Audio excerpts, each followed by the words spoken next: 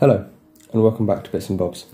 In today's video I'll be talking to you about the 1568 sixpence. I'll start with the reverse of the coin, move on to the obverse, then the facts and figures, and end off with the value of the coin. So, starting with the reverse. On this side of the coin we can see a quartered royal shield with the date 1568 on top of it. On top of this you can see two lines quartering the whole coin itself.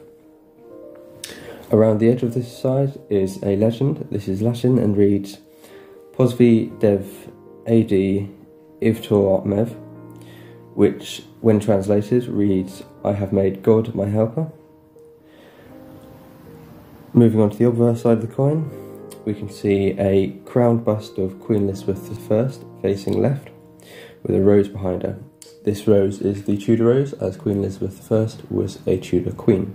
Again, there is a Latin legend around her, which reads Elizabeth DG Ang FR ET HI Regina. When translated, this says, Elizabeth by the grace of God, Queen of England, France and Ireland. On to the facts and figures of the coin. This coin was issued for standard circulation. Its value was sixpence, or half a shilling. It was minted at Tower Mint in London. The composition of this coin is silver, 0.925. The weight is 3 grams and the diameter is 25 millimeters.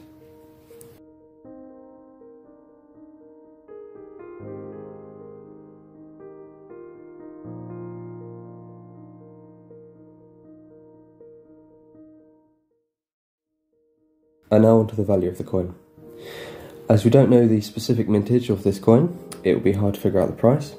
But as with all coins, the condition will help with the valuation. If it is a poor condition of this coin, it may reach from £25 to £30 maybe, or if it's a very good condition, it may reach from £100 to £150, depending on the buyer.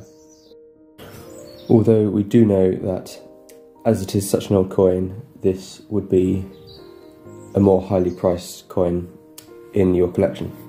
Well, that's all you need to know about the 1568 sixpence.